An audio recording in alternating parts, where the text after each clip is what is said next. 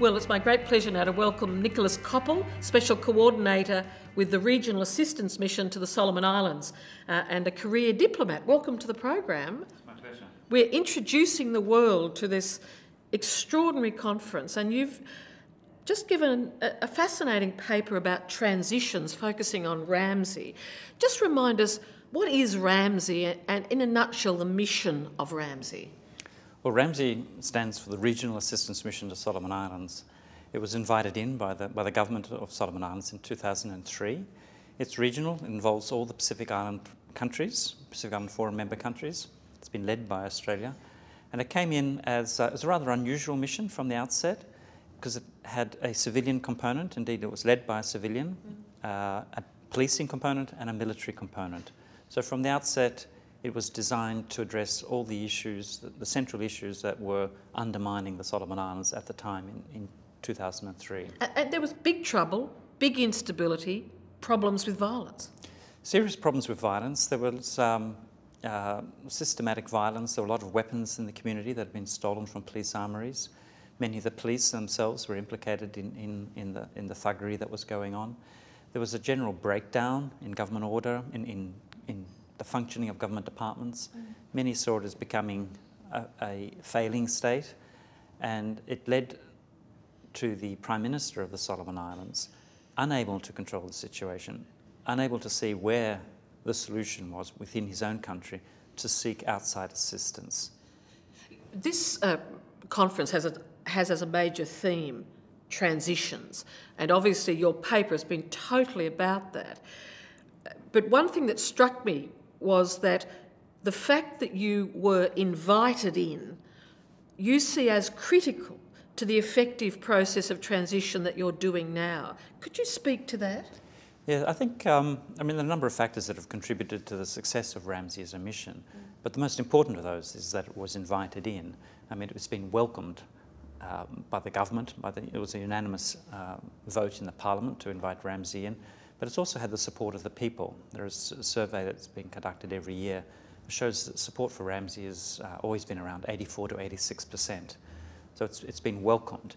And so it's not seen as an invasion or an outside force imposing values or a way of doing things on a reluctant people. No, it's the people that have wanted RAMSI to come in. And that has meant that RAMSI has been able to work as a partnership with the Solomon Islands. There's also a regional dimension and a strong legal framework, and you've emphasised the importance of that. Can you explain that? Yes, it's a regional mission, so it's all 15 Pacific Island Forum countries are contributing to RAMSI from the outset. Obviously not all of them have armed forces, but they all have police forces, and they've contributed police to RAMSI as a mission. The legal framework is both at a treaty level. There's a treaty, a RAMSI treaty from 2003, as well as an Act of Parliament, the Facilitation of International Assistance Act from 2003. And why do those legal instruments play a critical role in achieving your goals and in helping in transition? Most people wouldn't even conceptually understand that it had happened. So why does it help? Well, you need a certain legal basis. There will be individuals, maybe from time to time, they might want to question your presence there because perhaps they would prefer the old days when they were running amok. But a legal framework means that we can stay there and not be challenged in the courts. But it also provides certainty to the people of the Solomon Islands and the government of the Solomon Islands that we will act in a certain way. It provides the boundaries around us as well. And the us in this situation is a whole cluster of people. You've said you've got regional policing, so police from all over the Pacific. So is it boundaries for, I don't know how to describe the bundle of people that make up RAMSI and the Solomons, but is it a kind of set of boundaries that help you work coherently and cogently as an international team as well? Well, that comes down to my role as the Special Coordinator, and that's the title, Special Coordinator, because it has those disparate elements. It has civilian, police, military. It has contributions from all these different countries. We have a relationship with the Solomon Islands government. We have a relationship with the Pacific Islands Forum. We have a relationship with contributing countries. Bringing that all together into a coherent, unified force comes under my office, the Office of the Special Coordinator. And have all the special coordinators been diplomats like you? Yes, the special coordinators, I'm the fifth, have always been senior Australian diplomats. Because I wonder if that's part of the success of this, and I'm going to come to the transition in a moment, but if there's one thing I've learned at this conference already is that the transition begins from the day you enter the location, if it's going to be a good transition later. Would you agree with that as an idea? Yes, and I think that initial design of RAMSI, which I wasn't involved in, was a particularly clever one in that it understood that it wasn't just about security. There had to be a building up of the capability and the capacity of the Solomon Islands, and work on that began from day one, just as it began on weapons recovery. Yes, you're planning your exit from the moment you come. It's just that you emphasised in your presentation at the conference communication and consultation and that very positive relationship with the local population. And I'm just wondering if diplomats have a particular set of communication skills that really help. Well, I think so, yes. And I think it's not just communication skills, but an ability to work across cultures. And that's been important in the success of a regional mission. Could you give me an example? Like a sticky question that sensitivity to culture helped you sort out? Well, I think Solomon Islands culture is different from other cultures in the Pacific and different from culture in Australia. And how we work with Solomon Islanders, how we communicate with them. For example, in Australia, in a conversation, you don't have periods of silence. I mean, people fill the vacuum. But in the Solomon Islands, silence is more common. Our instinct is to jump in to fill that. But in the Solomon Islands, it's a period where you stand back and you're in the listening mode, and you must allow the other person to listen. And understanding issues like that has been important to get to know and understand the other side. Let's go to this question of transition, because you're in the midst of it. If you were giving a definition to a student at university, how would you define it? Well, it is sort of a collective word. I mean, transition is a process. And one of the things I mentioned in my talk is the way we're transitioning for each of the component parts of RAMSI, the civilian, military and policing, is different. So transition means different things in different contexts. So there isn't one definition. But essentially it's that process of moving from the intervention to the period when you can hand matters back fully to the local government. So times of change where you're giving back power, is one rough definition.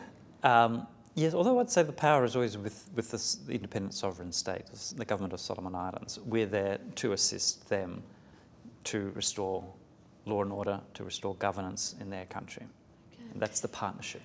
Let me come to this question of timing, because you said basically in transition timing is everything, and there'll be different timing for military, police, civilian, economic development and so on. So talk about timing. If we learn nothing else, what do we need to know about timing? Well, timing, as I mentioned, there are two risks to transition, and one risk is that you leave too soon. The other risk is that you leave too late. If you leave too soon, you see a resumption of violence, or at least of threats of violence coming back. And I don't think we're in that situation. If you leave too late, it can be that a dependency on the outsiders sets in, where the outsiders are the ones that are responsible for law and order. The outsiders are responsible for ensuring that the government is functioning well. It's always there to do things. And that too would be a problem, because the country needs to be responsible for itself. We're there to assist it to do that.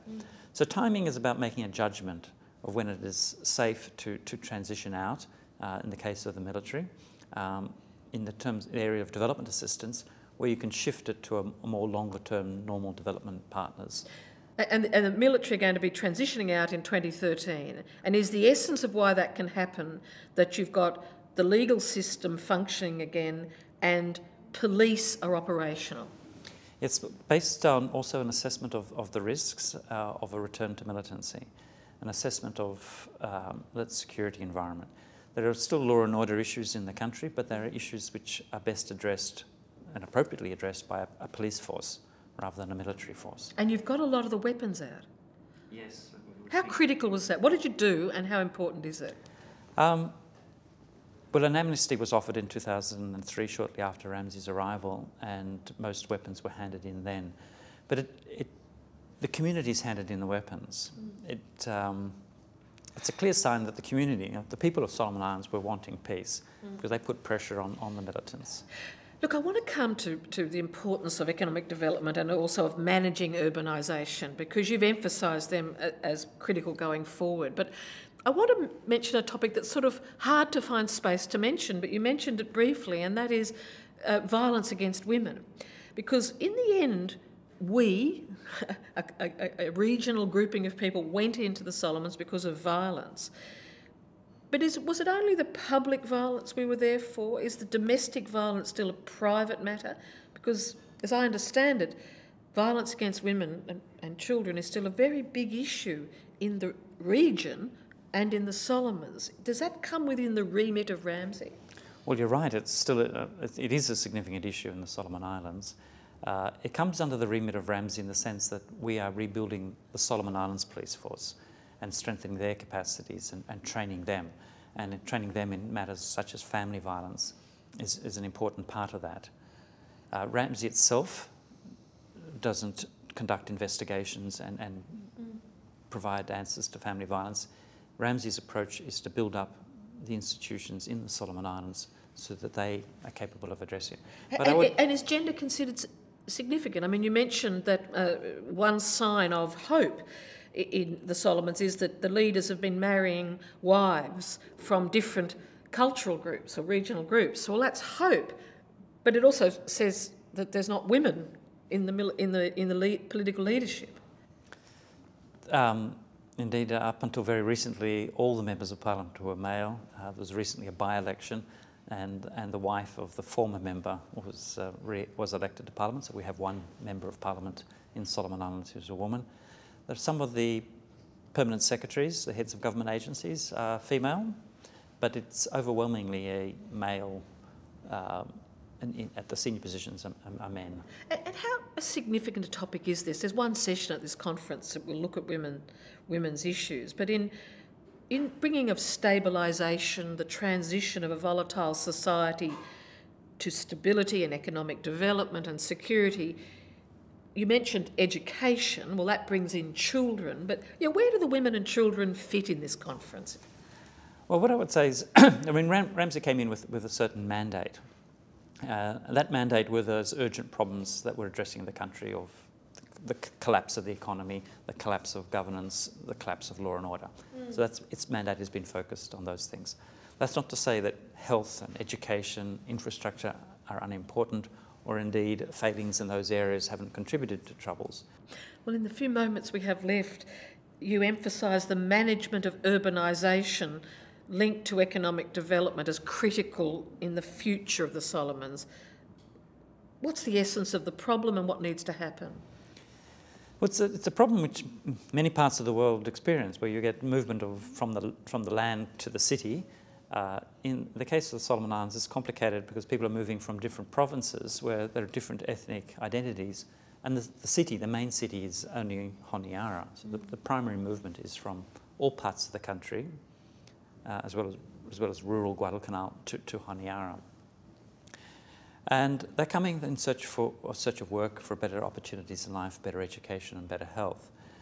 But it creates a large group of people, many of whom are not getting work, who are living in fairly, what they call informal settlements or squatter settlements on the outsides.